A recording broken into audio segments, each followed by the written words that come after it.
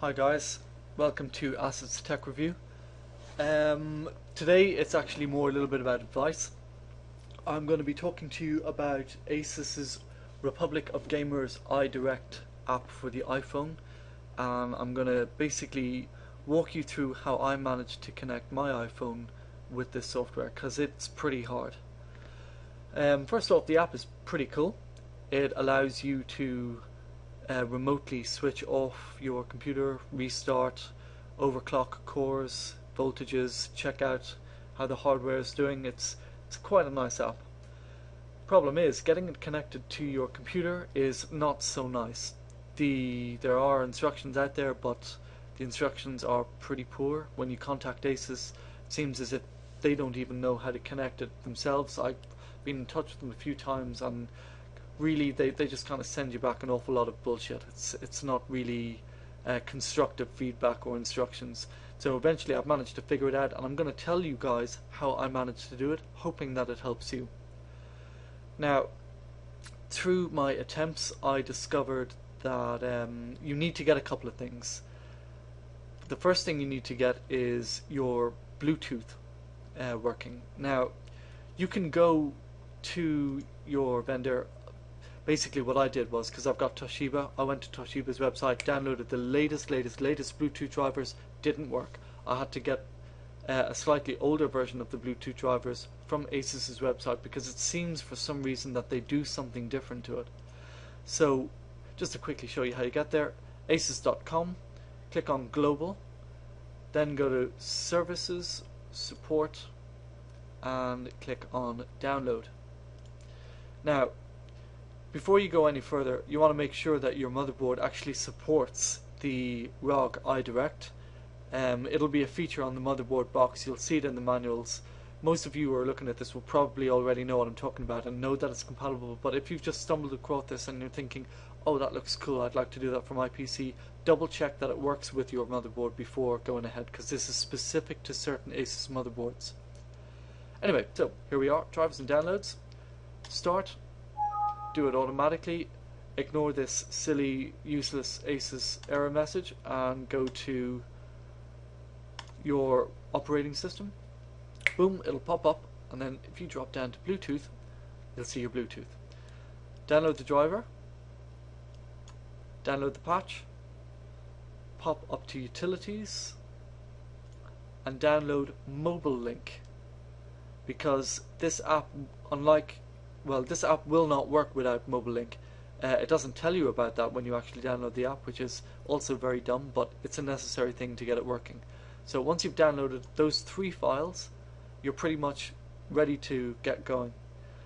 Now, it's a little weird. You're going to have to do a lot of reboots. The first thing I'd recommend doing is getting your Bluetooth working. So that's pretty straightforward. Double click on the exe, follow it through, install it wherever you want to install it, reboot your PC, do the same thing for the patch. Once the patch is done, reboot your PC again. Happy days. Now, the Mobile Link software, this is going to be a little bit interesting, because when you double click on it and you install it, it looks like nothing happens. Okay, the installation goes, you click on finish, and then nothing. You go into all programs, you click on Asus Utility, you see nothing, you click on Asus, still nothing there. This here is nothing related to what we're talking about, this is something else. So you're wondering, what's going on? I've just installed Mobile Link, why hasn't it installed? Well, it did, it didn't put any desktops on it, because unfortunately it's poor made software. You actually have to browse into the directory where you installed it. So open up your My Computer. More than likely you've installed it on your C drive and program files. For me, I've done it in my own directory. Program files, Asus, Mobile Link, and there it is. Now, you need to double click on this to actually get it going the first time. But when you double click on it, as you can see, nothing happens. How you check? You open up your task manager by right hand clicking and choosing properties. Oh no, sorry, that's wrong. Right hand clicking and choosing start your task manager. In your task manager, sort it by name, and then you're going to see Asus control service. Silly name, but there it is there. When you see that, you know you've got it going. Now, it's very important that once you've seen this, you do a reboot. Once you've done the reboot, open up your task manager again and check that you've got this one. If you don't, same process. Into your program files, double click, and then once you see this here, you need to do another reboot. Once you've got that reboot done, you're ready to start trying to connect. Now, I don't know if anyone else has noticed this, maybe it's just a bit of a screw up on my own board, but you actually need to switch your Bluetooth on. On the back you'll have these buttons here. In this figure, according to my computer, this would be Bluetooth switched off. So, I don't know why, but apparently when I push the button and the light switches off, my Bluetooth device comes to life. So they must have made some kind of a mess up there. But if you're having problems getting your Bluetooth working, try pushing the button so that the light switches off, and you might actually see it works for you too. Now, once you've done that, you'll actually see in here your Bluetooth pops up. To get it going, you need to right hand click on it, go to settings, and you'll be prompted with this screen. You want to click on new connection. A new connection will pop up this screen. Click on next and leave it there for a second, and now let's jump to your iPhone and get it going. So I hope you guys will be able to see this alright. Let me just give it a shot. You all know my passcode. So to get this going, you need to go to settings. In settings, you want to scroll down to general. In general, you want to go to network. Network, go to internet tethering and switch it on.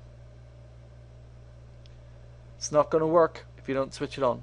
Click turn on Bluetooth if you get the message. If you don't get that message, don't worry about it. Just click on back, or sorry, network, general, and then scroll to your Bluetooth, which will be in here somewhere.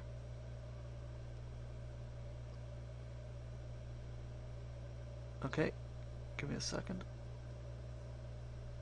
Oh, my Bluetooth's already switched on. Okay, well, I'm going to assume you all know how to switch your Bluetooth on. I'm having one of those dumb moments where I can't seem to find it. General. Ah, there we go. Bluetooth. And switch your Bluetooth on there. Now, on this screen, like on the computer, you're going to have searching. So just leave that there for a second and go back to your screen here. So next, searching, it should find it. Here we go. Click on next. Now everything that you see here, you kind of expect the pin code to pop up on your phone. Enter in a pin. What's just happened on screen there is exactly how it goes. No pin code pops up on your iPhone. It just jumps automatically back to here, and then you've got your phone. Now, to actually get the connection going, you need to right hand click on this guy and choose connect.